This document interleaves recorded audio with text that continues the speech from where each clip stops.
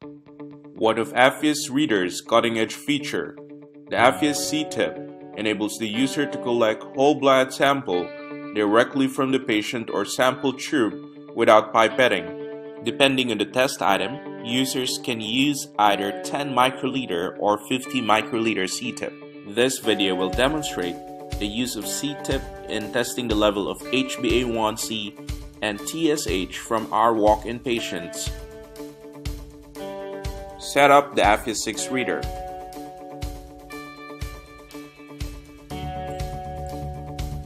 When you turn on the AFIAS 6 reader, go to C-tip mode.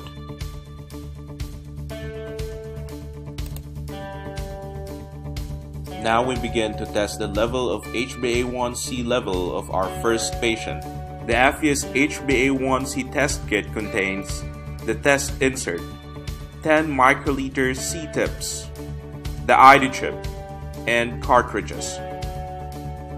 Let's get the lancing device, bandage and cotton swab ready. Wipe the sample collection area with an alcohol swab. Prick the finger with a lancet. Apply slight pressure in surrounding area and wipe off the first drop of blood. Now let's collect the blood sample using the 10 microliter C-tip. Hold the C-tip horizontally and touch the blood sample with the tip to allow capillary action. Make sure that enough sample is collected. The tip has to be full. Wipe off excess blood on the sides of the tip. Immediately insert the sample-loaded C-tip into the cartridge tip hole and then press start. Fill up the patient ID and then press confirm start.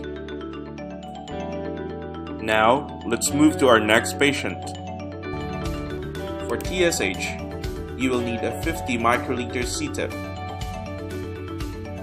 Let's do the same procedure as in the first patient.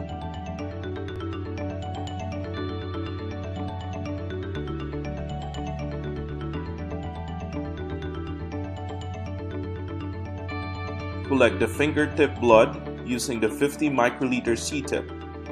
Make sure that enough sample is collected.